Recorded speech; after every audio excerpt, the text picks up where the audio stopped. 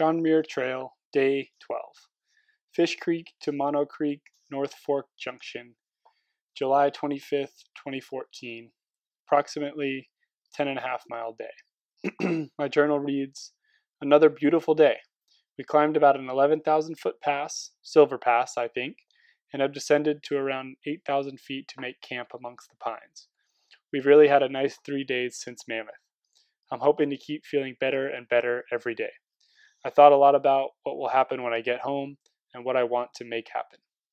It was nice to really lose myself for a bit as the trail flowed by beneath my feet. It was very close to a flow experience, if not actually being one. I think it was one. Probably was one. Feels strange looking back on it now. I thought about work, my excitement to tackle new projects and market myself to potential new clients. I thought about how I might show my lady friend a good time when she visits Truckee the day after I get back from this trip. That's going to be a very interesting transition back into civilization. Talk about a crash course.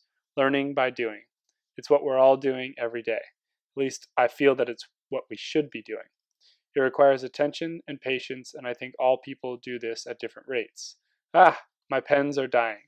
I'm not sure where I was going with that, but I do think it's extremely important to learn with compassion, honesty, and integrity.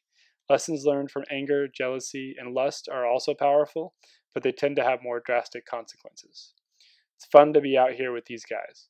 We've had some great conversations, and it's really interesting to see what comes up in casual conversation, as well as to see the different perspectives of my hiking brethren. They're all incredibly intelligent men, and they all have their quirks and nuances, just as I most certainly do. We're all here for one reason or another, and everybody will take lessons away from this hike that are both similar and different. That's interesting. Some of our lessons will be the same, some of our lessons will be entirely different. If one thing's for sure, we will always remember some moments, memories, and lessons from this trip. And I hope that I might hike elsewhere with some of these guys in the future. There is much to be learned out here, and there are many wildernesses to explore everywhere. Continue to seek adventure, make the uncomfortable comfortable, relish in every moment like it might be your last. Hope you guys enjoyed that excerpt from day 12 on the John Muir Trail from my John Muir Trail journal.